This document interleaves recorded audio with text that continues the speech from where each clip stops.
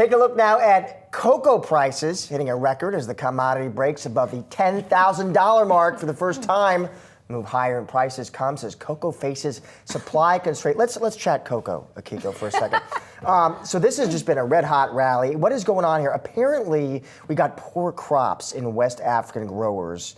And so per Bloomberg, we could be looking at a third straight annual supply deficit. Higher chocolate prices, right? That's right. That's going to get a lot of people's attention. For sure. And I guess it sounds like from what I'm reading, other growers like Brazil and Ecuador, you kind of trying to hopefully ramping up production, but obviously that's not just a switch you can flip, right?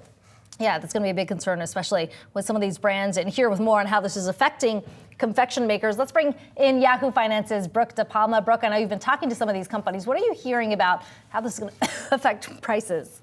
Yeah, good afternoon, Akiko. Well, confection makers like Hershey's and Mondelez are really looking to navigate the impact of higher ingredient costs, particularly cocoa. And one analyst actually downgraded shares of Hershey's, citing the recent surge of cocoa that was once expected to be transitory, well, could now be here to stay. Another expert telling Yahoo Finance it will likely be a couple of years of elevated prices due to the particular life cycle and weather conditions needed for these cocoa trees to mass produce and thrive. And both companies, though, are preparing for this lingering impact. In a call, Hershey's CEO told investors that cocoa is expected to limit earnings growth this year and plans to use every tool in its toolbox, like pricing, believe it or not, to manage this headwind, while Mondelez shared a similar anecdote and reportedly could change the size of its packaging. And of course, we've been hearing so much about that, what many call shrinkflation. And now with Easter, the third biggest candy occasion in the U.S., right around the corner,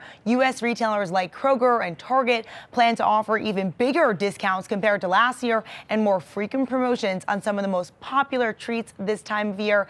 And according to recent insight from DataWeave, consumers can expect discounts on these iconic brands this time of year, like Cadbury, like Reese's, Hershey's, as well as M&M's, among others, as U.S. retailers look to avoid this glut of inventory that could potentially happen if consumers pull back and say, hey, we're not paying that higher price when it comes to these Easter treats.